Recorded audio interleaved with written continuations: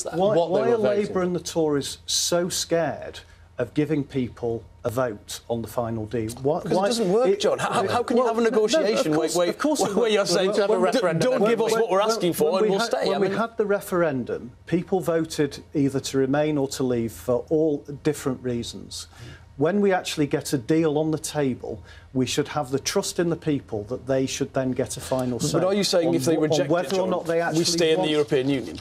Absolutely. But that is a con on the referendum. We're going to have to leave it there, fellas. We're going to have to leave it. John Leech, many thanks for joining us. Thank you, John. Now, next...